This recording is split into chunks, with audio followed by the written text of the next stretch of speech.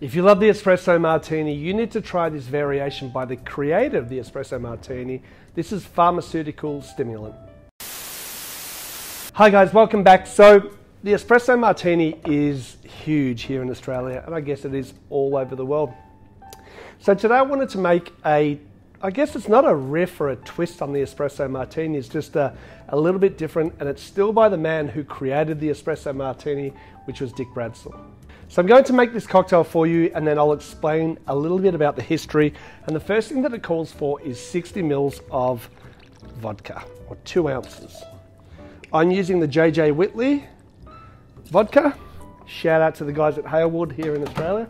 Next up, the specs for this was 15 mils or half an ounce of a Coffee Liqueur. I'm using Tia Maria. Then 7.5 mils or a quarter of an ounce of sugar syrup. And last but not least, 45 mils, ounce and a half of fresh espresso. We're going to add some ice to that. Give it a good shake.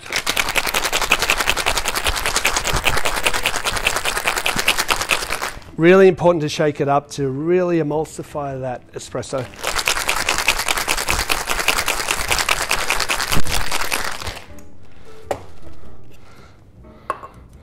Going to serve this up on a rocks glass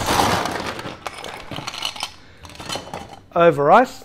They're going to say, hold up, hang on a second. Espresso martini, they don't come out in a rocks glass over ice. Well, this one does, because this was created by Dick Bradsell for the newly opened pharmacy bar in Notting Hill, in obviously England, in 1998.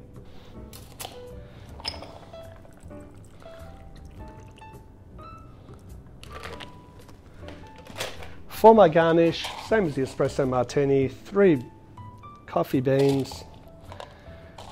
That is the pharmaceutical stimulant. So how did we get to the pharmaceutical stimulant?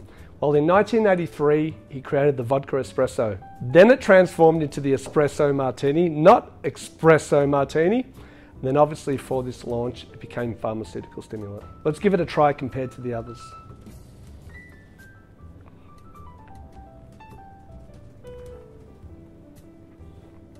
All right, it tastes very, very similar. Definitely a little bit more booze there. You've got the 2 ounces or 60 mils of the vodka in there, but essentially it's kind of like the same drink, the espresso martini. It's nice to have it in a rocks glass. I know a lot of the traditional people, and we sell so many espresso martinis here at the 18th Amendment Bar and a few of my other bars, but something a little bit different, a tweak on his own modern classic.